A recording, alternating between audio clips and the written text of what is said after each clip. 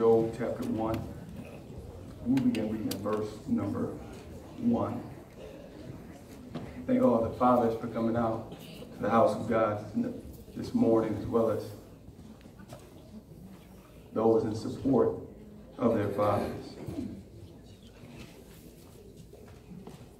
Job chapter 1, we'll begin reading verse 1. There was a man in the land of Uz, whose name was Job. In the land of Uz, whose name was Job. Come on. And that man was perfect and upright. He was a man of God. Come on and read. And one that feared God and one that eschewed feared evil. God, feared his word. He wasn't talking about he was afraid or scared, but he actually honored God. He honored God's word. And he what?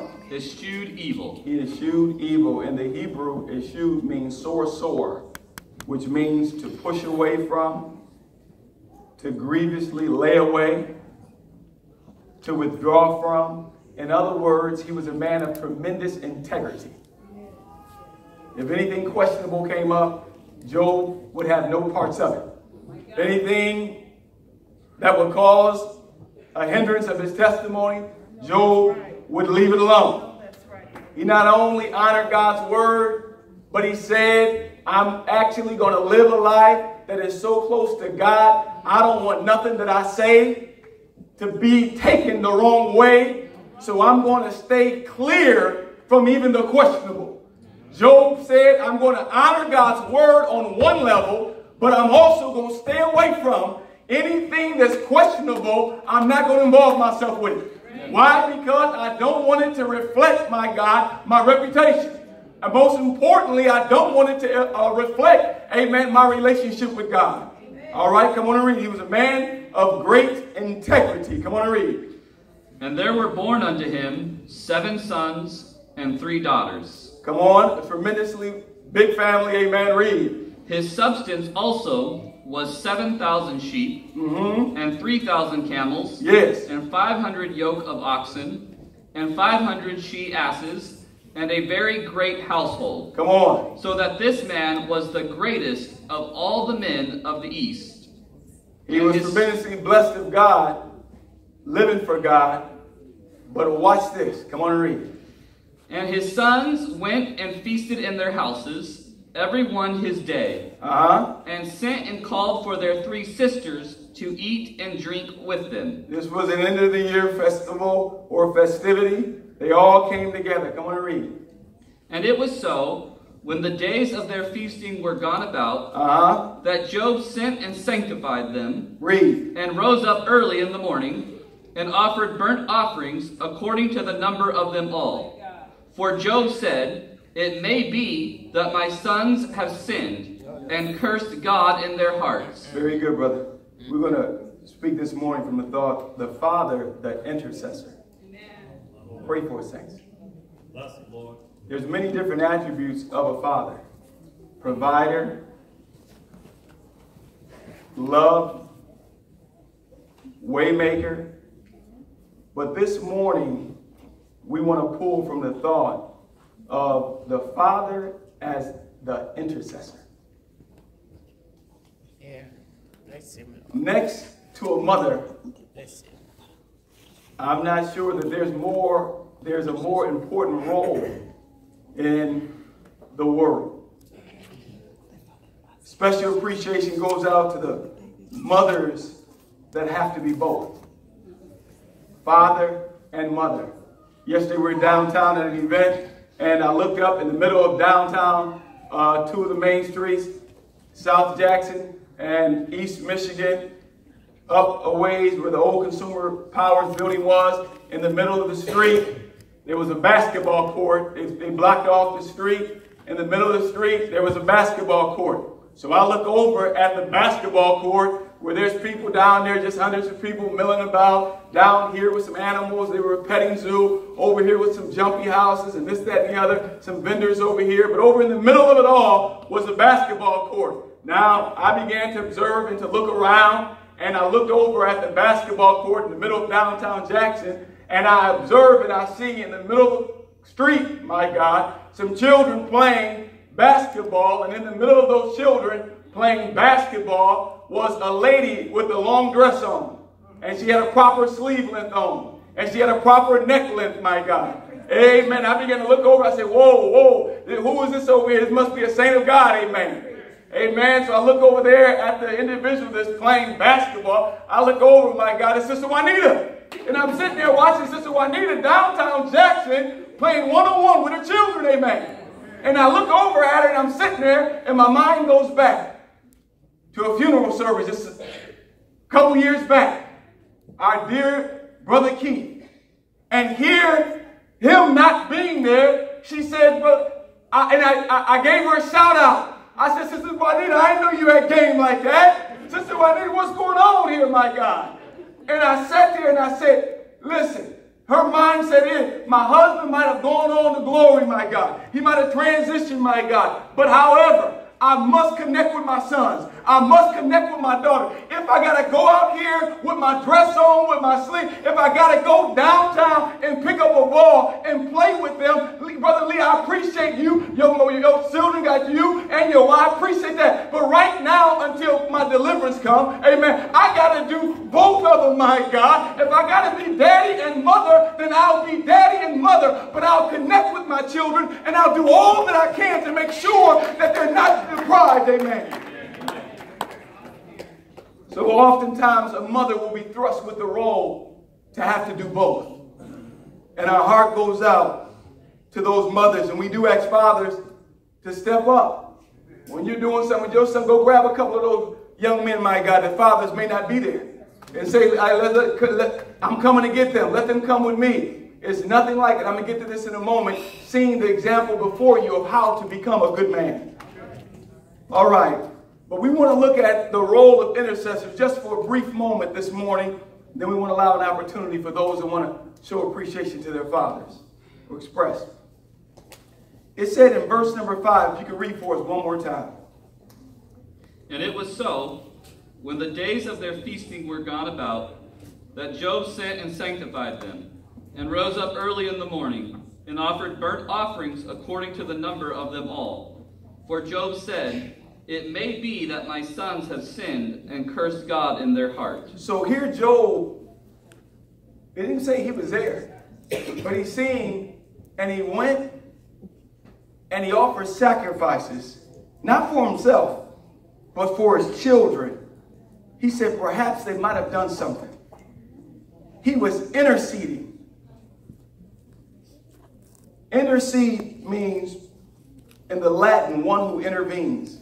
A person who intervenes on behalf of another, especially by prayer. Here was Job as an intercessor. Pray for us, saints. Saying, my children were out there. And they're good children, but they were doing something that night. And I heard the music, no doubt, from my house. I heard, no doubt, their communication. And I don't know for certain what they did. But those are my children. Now, somebody else might have rolled by and they might have said, those children there, they shouldn't be doing this, that. Job said, I appreciate you and your mouthpiece, but those are my children. You can say what you want to say, but those are my children. I raised those children. I was there for those children. And I'm going to be there for them right now. So here he goes and sacrifices. And he says, perhaps God, they might have done something in their heart. And I know the scripture says that every sin and disobedience is going to receive a just recompense of reward. But God, I'm just hoping that maybe through my prayers, that you would have mercy on my child while they're out there. I know they're doing some things they shouldn't be doing. They may be getting in that car with that boy that's about to drink that beer, and they about to go around that corner. But I'm going to stay up tonight on my knees, and I'm going to pray, God, don't let that car go off the road, God. They may be at that party. Somebody may be slipping them one of those skinny cigarettes. God, please, Lord, don't let them lose their mind. Don't let nothing be in there, God. Many individuals are here today because they had an intercessor somewhere. Many people are alive today because they had an intercessor somewhere. Many people's minds are not stone cold crazy today because they had an intercessor somewhere. Job sacrificed for his children. And many times, an intercessor is so powerful because they've been there before. Follow this. Jesus came to earth for multiple reasons. But if it was just to die for our sins, then he could have came down, died the next day, and went back up. But there's a scripture that says that he went through everything. It said he was tempted in all points, yet without sin. He dealt with folk turning on him, folk dogging him out, folk saying he was a false prophet, folk doing everything imaginable that you could think. Jesus went through it. So he knew how to stand at the right hand of the Father and seek the necessary grace to be dispatched your way.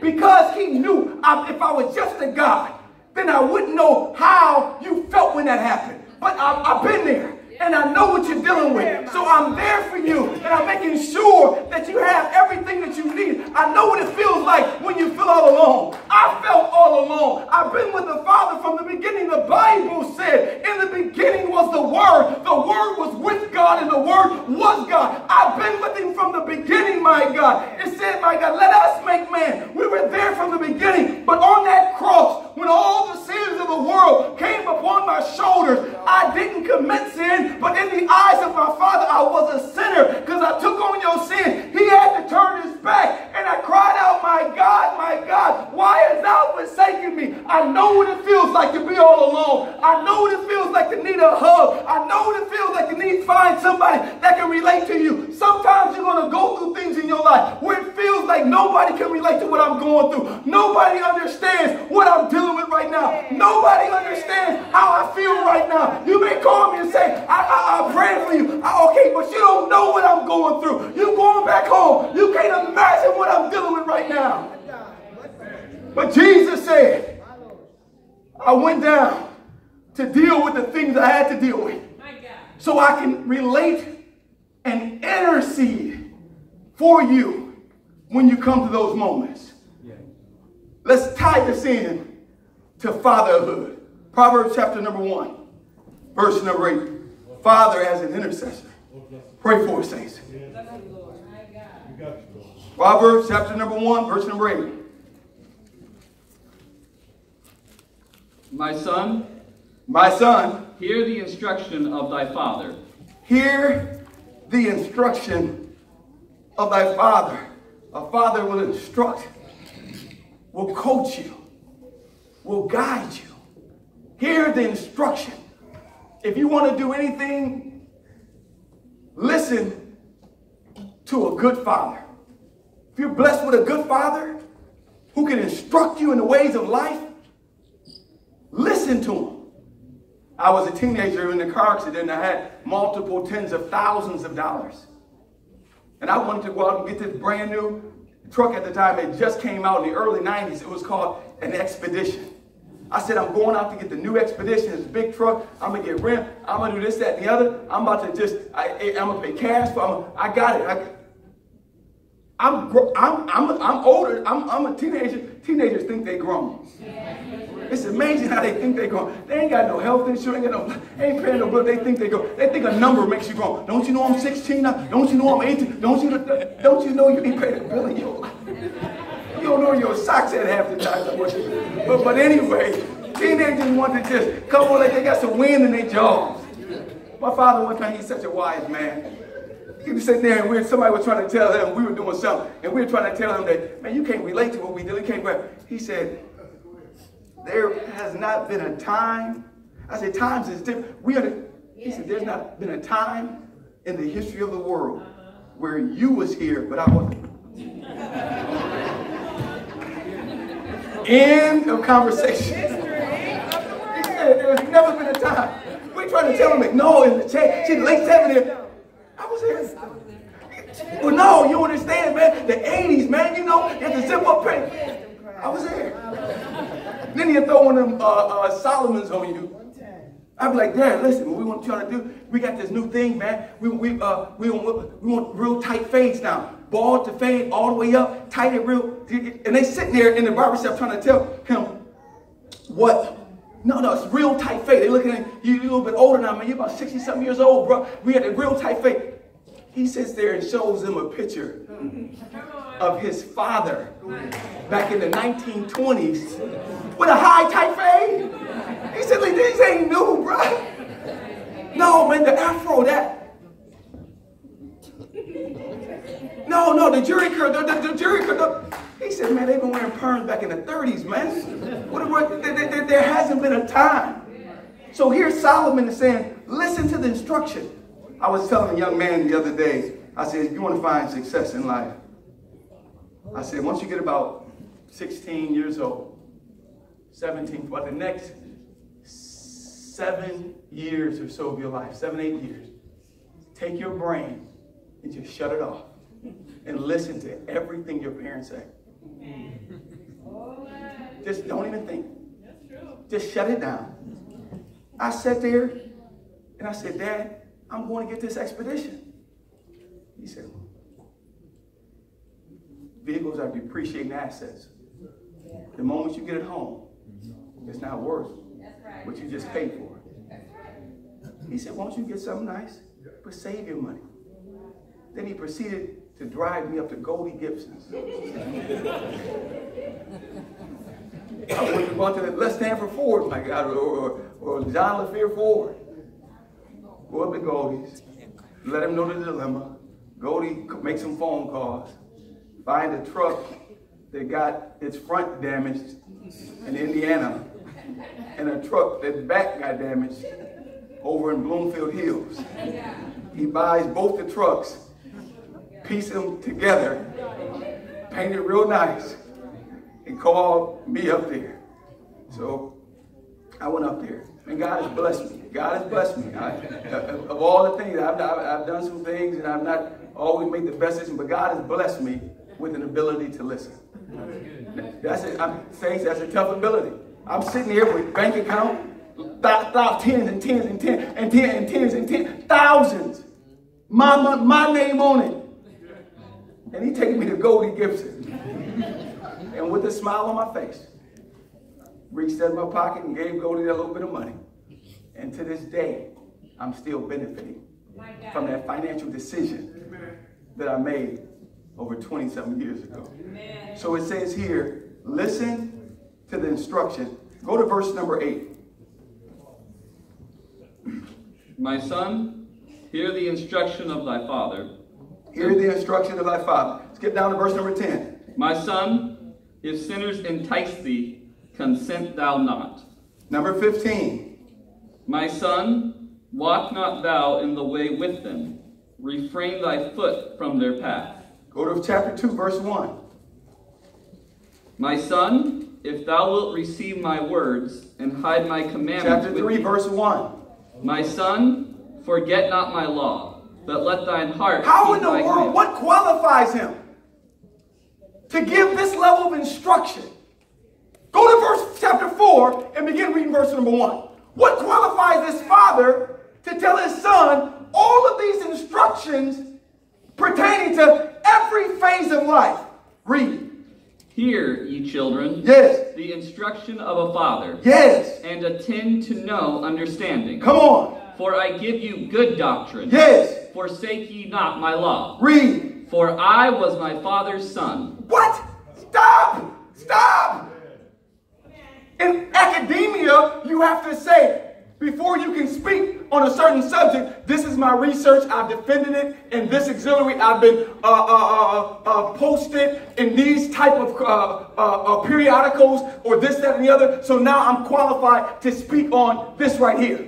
This brother said, I'm going to qualify everything in the book that I said to you, son. For I was once my father's son. I've been there. I've been where you're going, son. I know what I'm talking about. I'll tell you everything you need to know, And I also tell you the mistakes I made. I was once my father's son. Listen to what I'm saying to you this morning, son. I was once, I've been there. I know what you're going to face in life. I was telling one person that having a father is like having a cheat sheet. I don't know if you caught that. Having a father is like having a cheat sheet in life. In life. Just saints. So, take it. I remember even in the ministry. It's almost 20 years ago.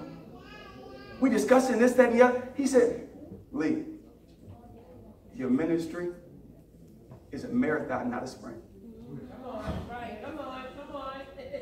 I'm sitting there, winding my jaws, just coming back from an island, baptized 27, this, that, and the other. I'm ready, man, turn me, I'm ready. It's a marathon, not a sprint. It's a marathon, son. Take your time. He says, read that beginning of the last verse, brother. For I was my father's son. For I was my father's son. All right. Go over to Ephesians 6:12. Ephesians 6:12. He said, I've been where you're going. I know how to intercede for you. I would never tell you anything that would hurt you. I would never not be there for you. I would never instruct you in the wrong way. For I was once I know what I'm talking about.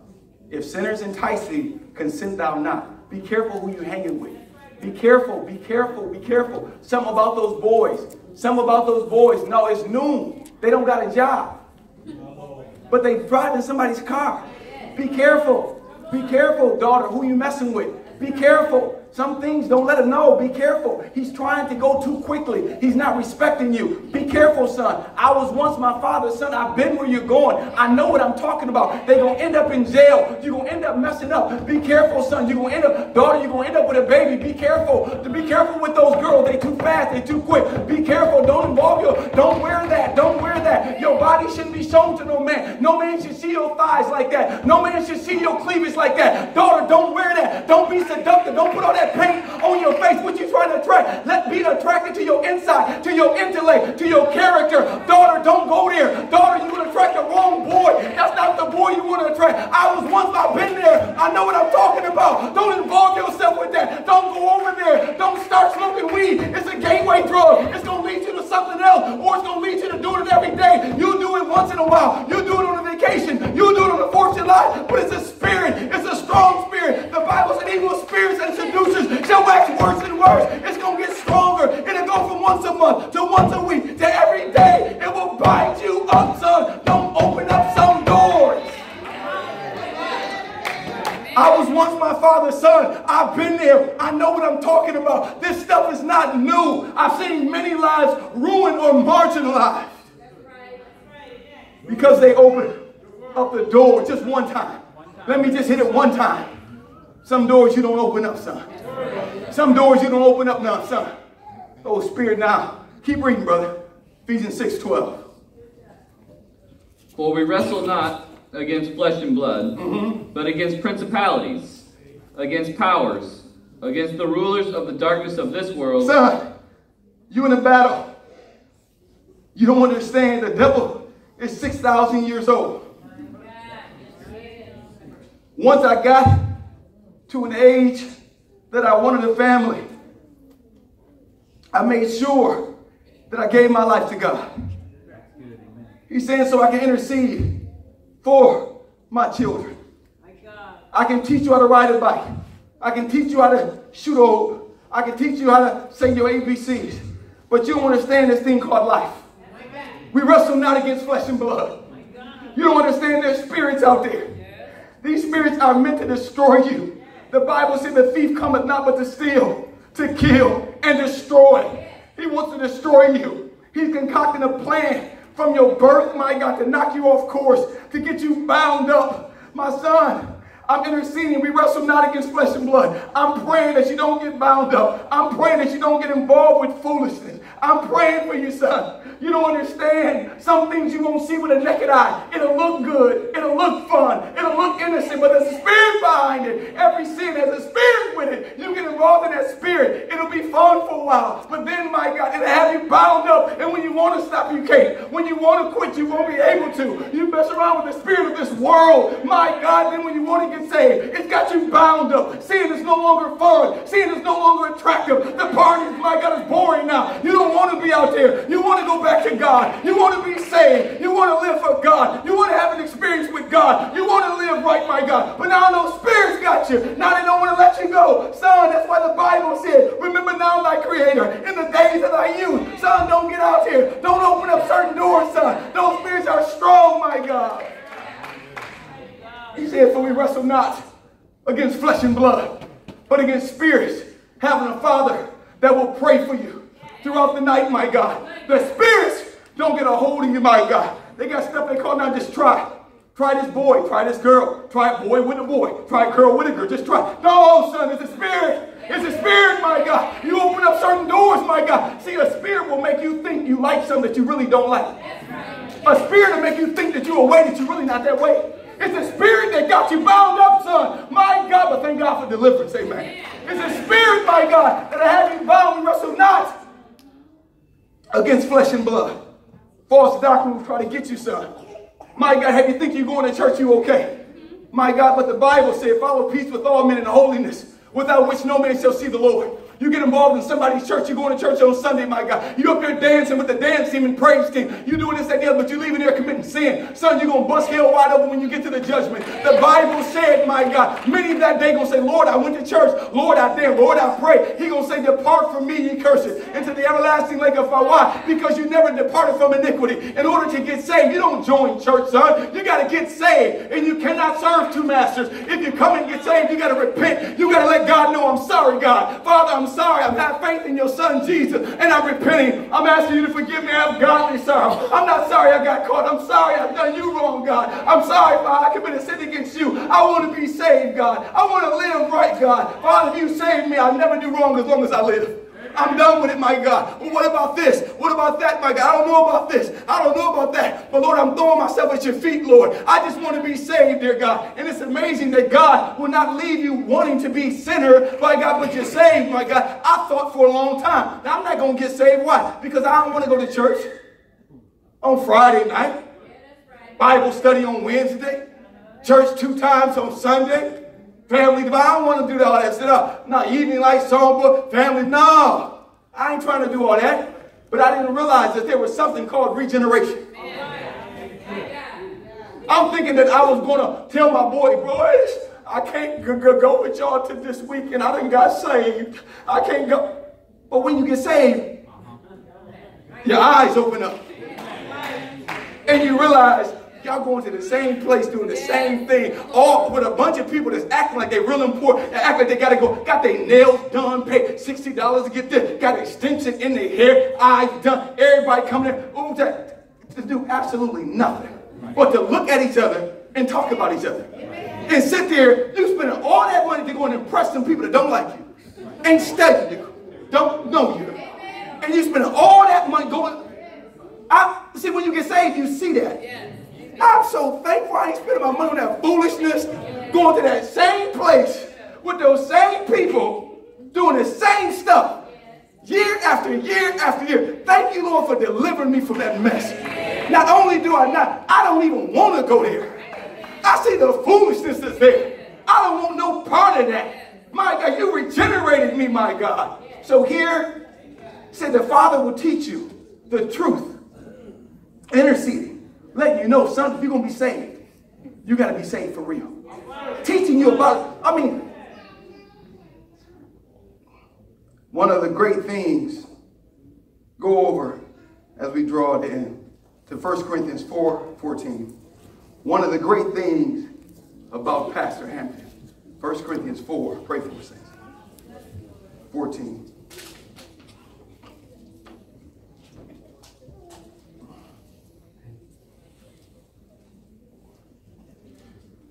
I write not these things to shame you. Come on. But as my beloved sons, I warn you. Yes. For though ye have 10,000 instructors in Christ, yet have ye not many fathers. For in Christ Jesus... Hold on. He said you can get a preacher. But saints, if you ever get blessed with a pastor that gives himself to the degree that he takes on almost the role of a father.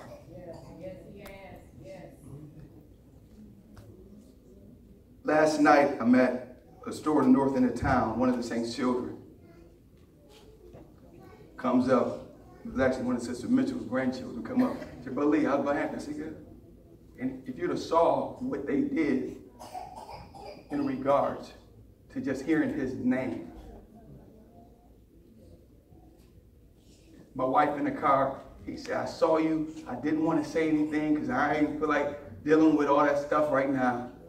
See the saint, but I ain't trying to, but how's Brian? A little bit later, phone call. Matter of fact, so many people, he wore himself out yesterday. And I'm sitting here, folk that grew up here, backsliders. How's my coming to my house? How's my father?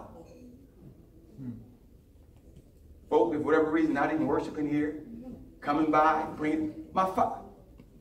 You can get a preacher, but if you ever blessed to have a father, day and night, give up life.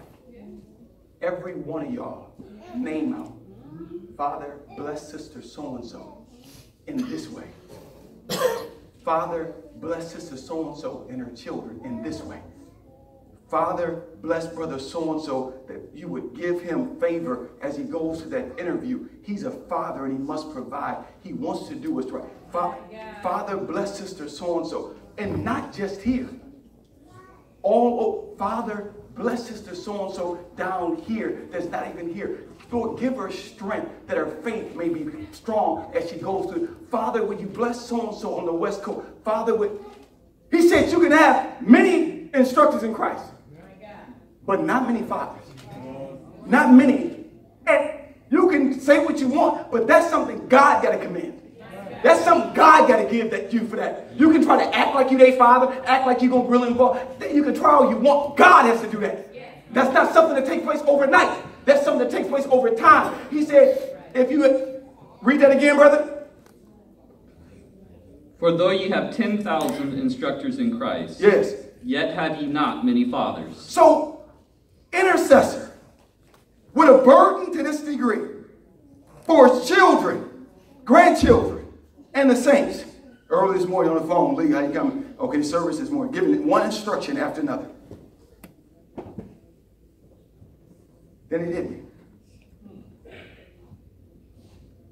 I said, time is coming to a close. In his life and in eternity.